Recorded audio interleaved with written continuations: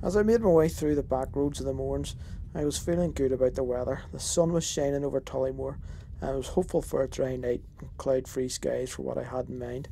It was hard to believe it was nearly 6 weeks since my last trip out, and as I pulled into the car park, I couldn't wait to get back out for another wee adventure.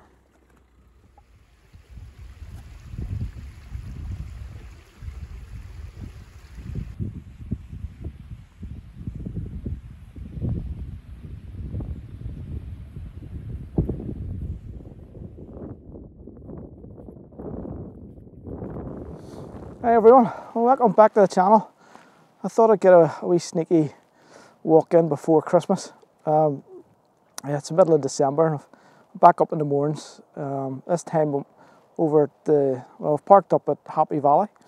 And we're gonna take a walk around the Foffany Dam and camp there for the night.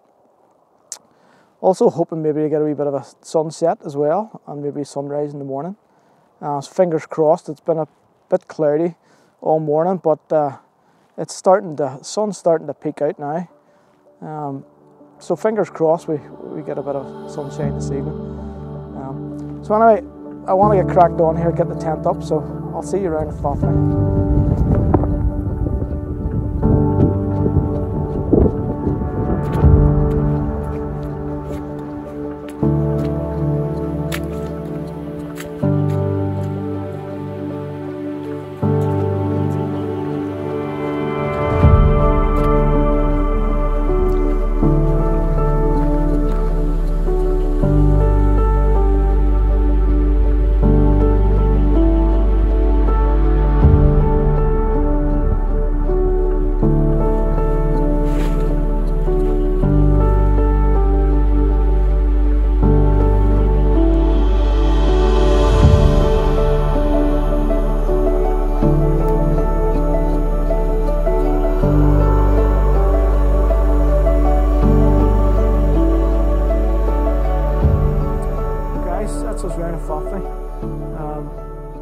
Managed to get the tent up and we found a lovely wee spot here.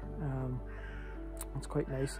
It's turned into a lovely evening as well. The sun's just setting over towards Belga, and I don't know, you've probably seen some footage there, the reflecting across the reservoir.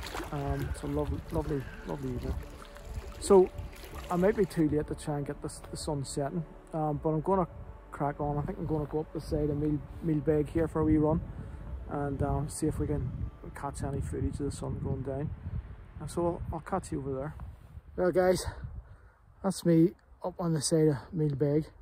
I've been trying to, you can probably tell I'm punctured. My head's glowing.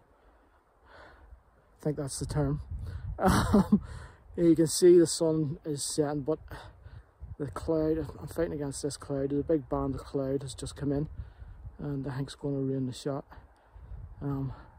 But well, fingers crossed, we might get it might clear and we'll get something. So we'll give it a few minutes to see. Well guys, I got some footage there. Don't know what it's going to be like, because we time lapse. It was just unfortunate. When I got here, the sun was still there, but it was just this wee band of cloud coming in. It did give us a wee bit of some nice cloud formations. So the time lapse might turn out all right. We'll see. But yes, this is what you do. You come up, and you get what you get, don't you? But anyway, I've just noticed the sun's gone down and the moon's just coming up behind me there. It's turned into quite a nice evening. So I was going to head back down to the tent, but I'm not really in a hurry tonight. I might head on up Mealbeg a bit, and see if there's anything interesting on up there.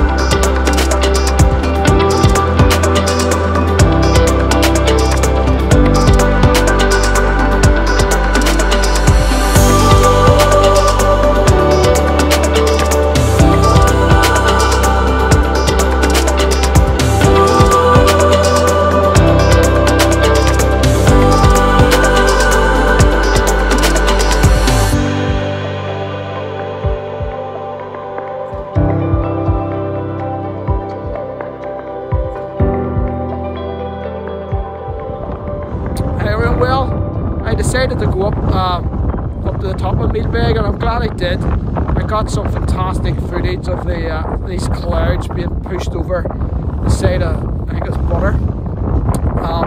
So yeah, fantastic. Really, really glad I made the effort to come up here now. It's starting to get dark though, and I need to get back down to the tent. It's quite windy as well up here.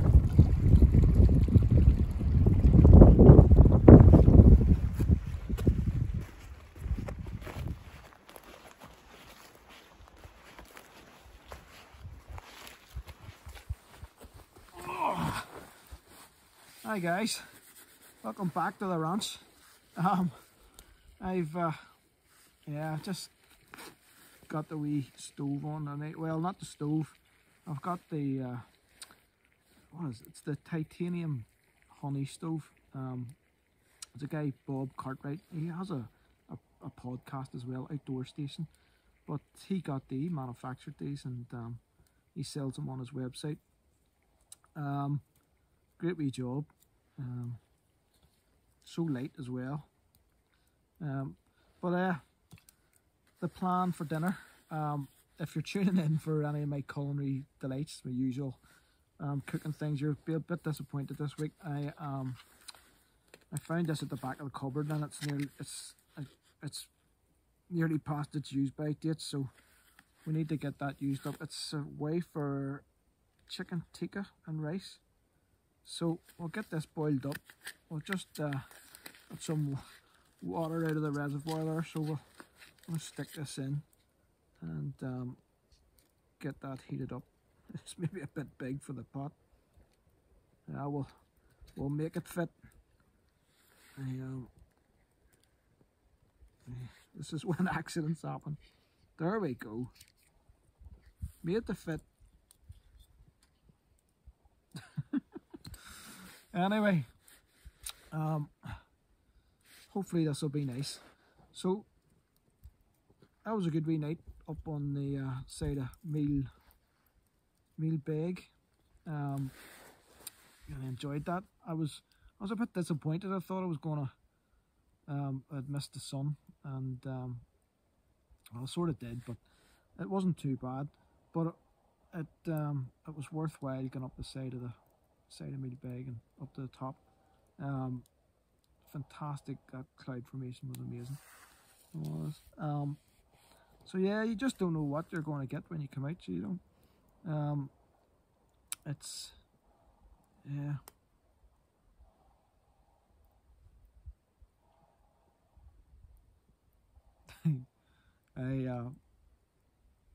You hear every creak of the trees. I remember I was watching was it Colin from Frozen Mists, one of his videos from Foffany. So that's what put me in the idea of coming here. He talked about a whaling banshee or something that he heard, but I can tell you I can understand where that's coming from. I thought I've heard a few myself tonight. I think it is just some trees bending in the wind, but yeah, it can give you a bit of a jump now and again.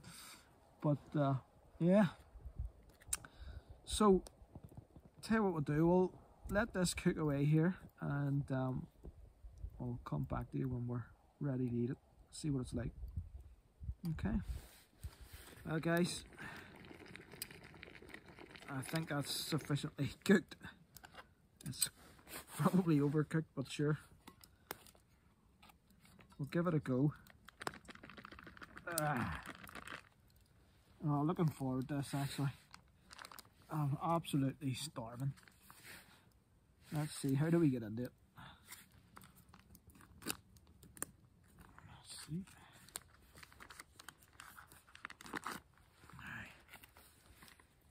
I'll switch this on, have a look inside. Oh wow. Oh, it smells like curry. Does it taste like curry though? That's the thing. Let's see.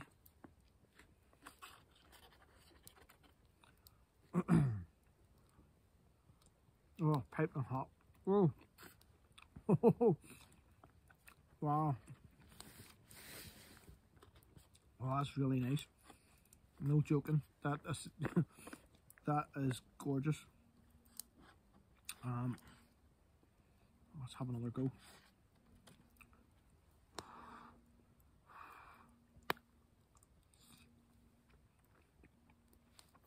Yep, just as nice as second time round as well. Right, guys, usual, go and get my dinner. Chat to you later. So, I am getting ready for bed, and I've got the water boiling here. Just wanted to let you know about these wee purchases I got. I got these from a place in America. They're wee water bottles. They roll up quite neat, and then you can put whatever you like in them. They are freezer proof. They are fireproof. You can actually put these on the fire and boil up your water in them. Yeah, they are called boobies. Yes, you heard that right. I don't think when they made these in America they were thinking of the Northern Ireland market, but yep, boobies, B-U-B-I. That's how I pronounce it. Anyway, so yeah, you can get them different sizes. This is the smallest one they do. I think that's about 350ml, and this one here is the mediums, about 600 and something. And you can get one, I think it's nearly a litre as well. It's massive. But so the what am I going to do with them? So the nights are getting colder. So the thought here is a wee hot water bottle. Well, in fact, 2 hot water bottles. I'm gonna fill this up and throw it in the sleeping bag. So let's see how we get on. Oh.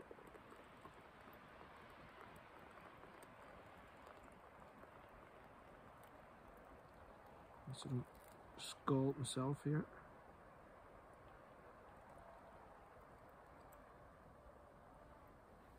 Not fill it right up. There you go.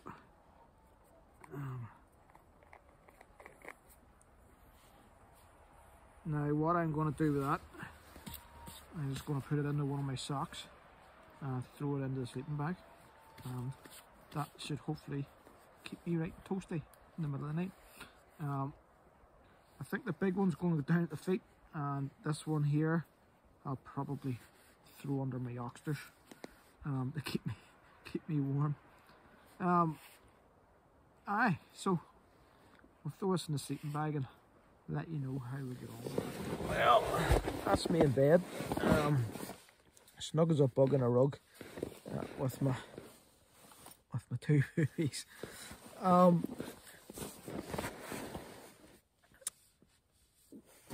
Foffany Dam. Haven't camped here in years. Must be 20 odd years, more than I care to remember anyway. It's a lovely wee spot. It's nice and quiet, tranquil. The night there, it was lovely. There was a full moon, just shining down across the reservoir. But anyway, yeah. Usually somewhere I just drive past going to somewhere else. But this time I thought, you know what?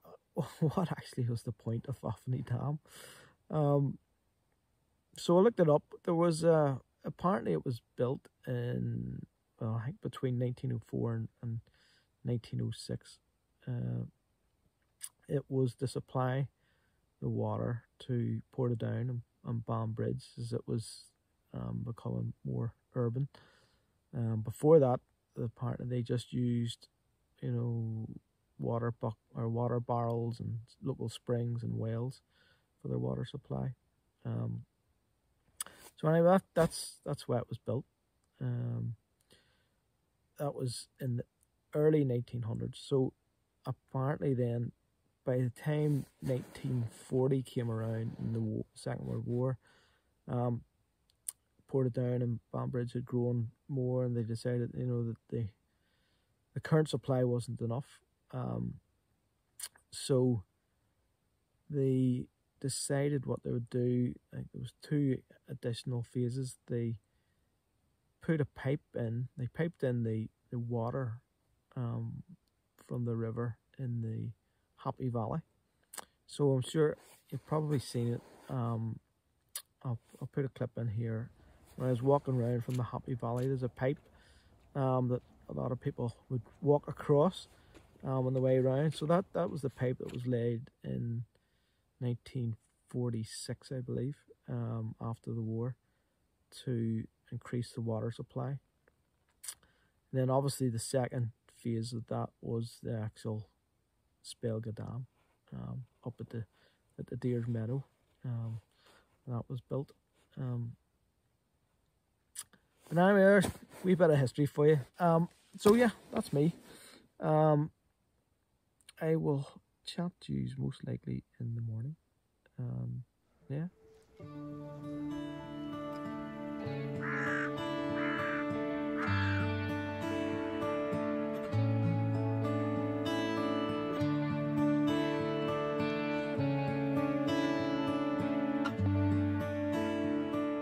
Morning, campers. Well, it's I've made it through the night. It's just turned 7:30, but you can see it's still pretty dark. Yeah, it wasn't a bad night. I have to say, sleeping in the woods on your own must be one of the creepiest things you can do. Really, every little sound or crack had me thinking there was somebody outside my tent. But anyway, we made it. Anyway, we're still in one piece. So the plan this morning was maybe to go up Carn and try and get the sunrise over Binion. But Carn is completely covered in cloud this morning, so that's not going to be an option. What I think we'll do instead, I'll maybe go up the Foffany Valley here a wee bit. There's remains of what were called boolies on up the river a bit. So what I'm going to go up there and have a look at those and see what they are and what they're like. So yeah, in the meantime though, we'll get the tent packed up here and get ready to rock and roll.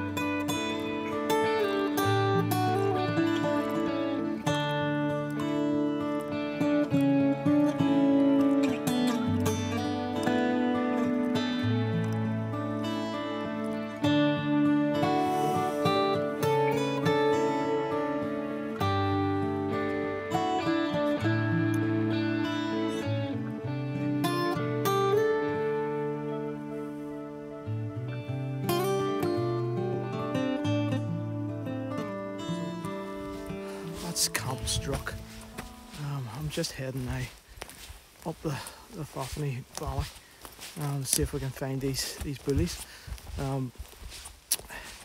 What a glorious morning. I was down at the reservoir there. You've maybe seen the footage, but it was absolutely stunning with the clouds, you know, coming off the top of, I think it was Carn, Steve Loch Shanna. But yeah, it's just great to be out and alive. Anyway, we're going to push on up here through the woods and up to the art track, and we should be able to pick up a track off that which takes us down to these bullies. So fingers crossed we can find them. So I made my way out of the forest, up the Slievenaman Road and onto the art track. Here, instead of taking the fork to the right that most people use, I veered left, which led me onto a small forgotten turf track and eventually into the area where I had hoped to find some remains of a bygone age. So guys, I've found a bully, and that's nothing to do with a 1980s quiz show. Yeah, if you're not familiar with bullies or bullying, what it was a practice in the late 1700s,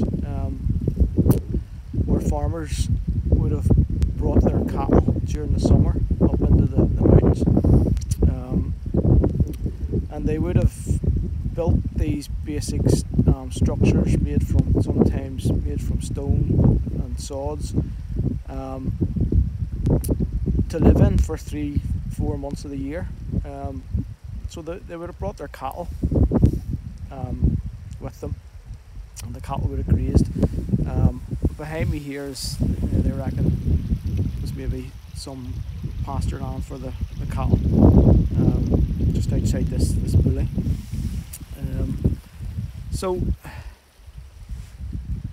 apparently the intellectuals call this transhumance. When I first read it, I thought it was transhumance, and that's to me something what happens when you open your sleeping bag first thing in the morning.